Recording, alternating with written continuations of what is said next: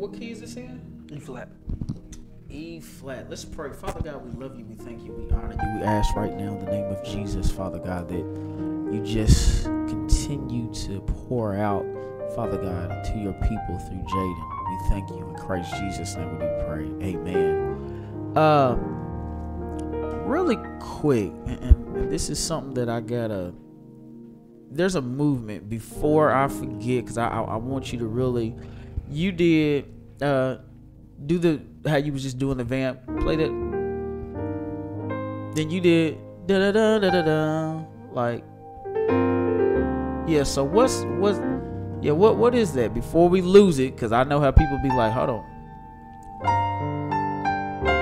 So that's G. So it's like reverse. Mm-hmm. Instead of 7 to the 3, it's 3 to the 7. All right. Okay. Let's go into the song. I Will Exalt Thee. Who's that by? Do you know? It's not Hillsong, is it? Mm-mm. Okay. Huh?